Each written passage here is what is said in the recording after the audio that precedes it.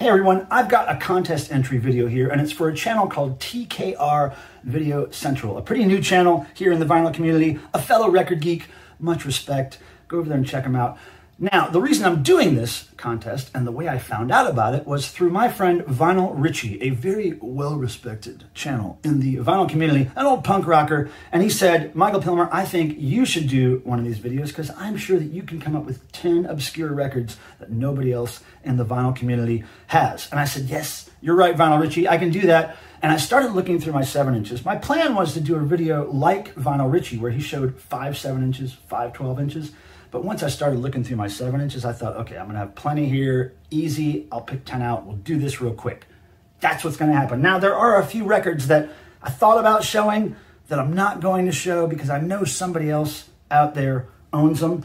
And here's one of them. Now, my friend Vinyl Richie, again, very into punk rock, my friend John Bip Bop Boom, my friend Deadwax CC6, Ryan Kidd, all those people, I'm fearing that one of them would have this, so I'm not going to show it in the contest, but I'll just show you. It's Suicide Commando's 1976 single called Emission Control.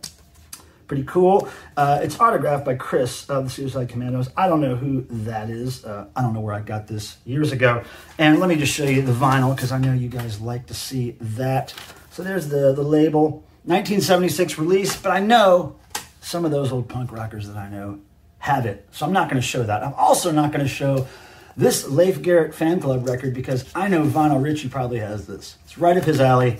I know that he would have one of these in his collection, so I'm not going to show that. And speaking of Vinyl Richie, again, Vinyl Richie, you showed these in your video as honorable mentions of sorts, and let me just say, I got them. Go-Go's. I'm big into Go-Go's, and yeah, I've had those for years. Now let's get into the real meat of this contest, my 10 obscure 7-inch records. And let me just mention, there's a way to get extra entries into this contest, and you can help me out with that, please. If this is the way that you're finding out about this contest, please, when you make your entry into the contest, which I hope you do, tell them that Michael Pilmer sent you. I will get an extra entry into the contest, and I'd really appreciate that. I'm going to hook Vinyl Richie up, of course, by telling them that he sent me. So there you go. Now, first record is a band, Sockeye. I've talked about Sockeye quite a bit on my channel. They're from Ohio. This is a 1991 release called, are you ready for this? Grand Wizards of Your Parents' Sex Lives. Okay? Sockeye, Grand Wizards of Your Parents' Sex Lives. There they are, the wizards. And there's your parents. And this cover's kind of cool. It's like a weird die cut. It's like a weird angular die cut fold cover. Pretty strange. There's the label, real DIY, rubber stamped. Now, the music on this could be considered punk, I guess. It's really juvenile.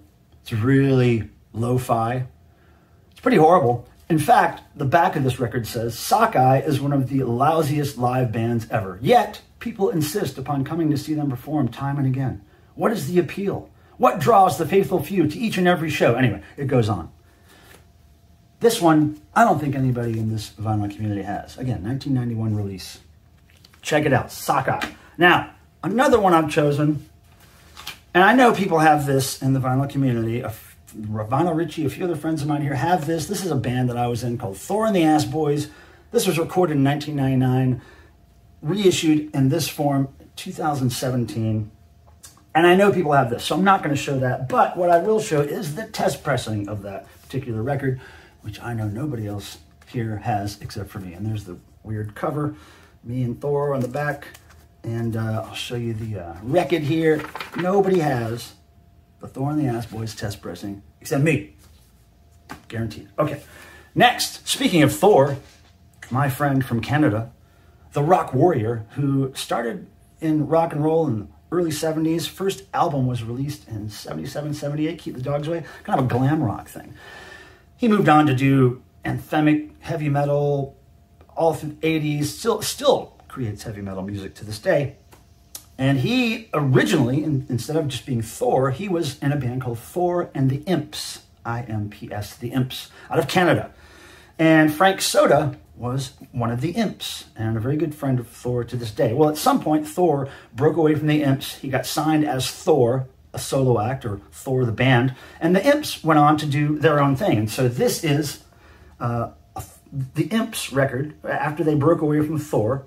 It's called Break the Ice and Total Control. And this came out in 1979. It's listed as hard rock. And so this is something that I don't think anybody else in the vinyl community has. There's the label and the record, Tube Records. And yeah, interesting band. Frank Soda of the Imps would put a television set, a hollowed out television set on his head. And I think the top of it would set on fire or something. Crazy stage show with the Imps. Moving right along, I've got a band here from 1985 called Sin. And this single is called Damn the Preacher. And I mean, what a hilarious take on satanic rock and roll. Okay, you see that logo there? He's got the little snake and stuff. And look at this band. Okay, Damn the Preacher. Look at them. They're damning the preacher right there. And, you know, the lyrics are ridiculous. You should check this out. Here is the hilarious... okay, so there's the one label. And now look at this hilarious label on the back. Look. No God! No God! Yeah, so Sin, they do their best at kind of doing satanic metal, I guess, but it is real cheeseball, and I love it. Sin, 1985 release. I don't think anybody here has that. And next, another record I don't think you have. This is Sci-Fi Sex Stars. This was released in the UK, 1986. This was an alias of the band Zig Zig Sputnik, which featured Tony James of Generation X. And they went under this name for maybe a show or two, a little tour around London, and they released this one-off Sci-Fi Sex Stars single. And you can see there the cool graphics and the she-males on the front. Of course, censored by this block. Now, they did have a 12-inch version of this, which was not censored. A sticker was later added to that cover. But here's the 7-inch. I don't think any of you guys have that. Zig Zig Sputnik, a.k.a. Sci-Fi Sex Stars. Really great electro, kind of like synth punk from the mid-'80s. A lot of sampling and driving beats. Very cool. Speaking of driving beats, the next one, this band called Shizuo. This is came out in 2000. Now, Shizuo was part of a movement called the digital hardcore genre. It was really brutal electronic punk. Like if thrash could be all electronic and psychotic, it would be something like Shizuo. And this, I believe, was a bootleg, if I'm not mistaken. Possibly a live show. I can't remember. I think the music was recorded in 1998, supposedly, and then they added vocals in 2000 and then released it. So there's the record cover, Shizuo, barely legible there. And then here's the very cool blank bootleg-looking 7-inch. Really hardcore music, loud, brutal, scary. I would recommend it if you're into that kind of thing. Now, this one's really good. Nobody has this. And I got this at the hollering contest in Spivey's Corner, North Carolina, way back in the, I want to say, late 80s, early 90s. And this is a record that came out in 1976. And what it is, it's actually recordings of people doing hollering at a hollering contest in the 70s. And hollering was basically kind of like calling out to your neighbor before there were phones and that kind of thing. There was certain little kind of yodel calls that they would, it's like pig calls, or you know, like it's real southern, and they're hollering and they're hooting, and great stuff. My band Silica Gel sampled this record to create some industrial, weird, experimental music later. But yeah, 1976. This is the record, and there's the label. And let's see, pull it out there so you can see the whole thing. Hollering, look at that.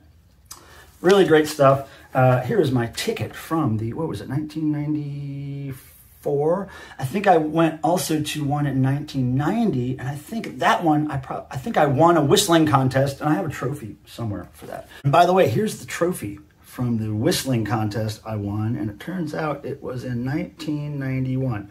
So that's when I bought that 7-inch record. We took it home, we sampled it, we recorded an album with it in 93, and then I went back in 1994 to the hollering contest. But this is the only time I won something there. Whistling, that's hardcore. Anyway, nobody has the hollering record, guaranteed. Moving right along, just 3 more to show you.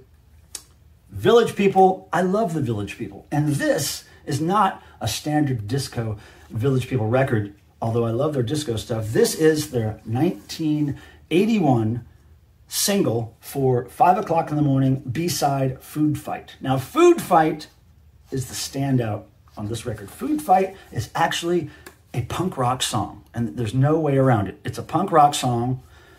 It sounds a lot like the Dickies. It's amazing. And so this is their anti-disco, let's get hip to the 80s record. This was from their album Renaissance. Totally great record. There are a few punky new wave songs on there that will grab you. So Food Fight single, love it. Big Village People fan. Okay, now this next one came out in 1989. The cover is framed, so I'm going to keep it in the frame. It's a band called Cop Shoot Cop, and this is their debut single. Again, 1989. This is called Peace Man, like peace as in gun, not peace as in hippie. Peace Man, and the cover is splattered with real pig's blood. There was 1,000 of these made, and I will show you the actual record here and the label. Quite hard to find these days. Cop Shoot Cop 1 and then Cop Shoot Cop A.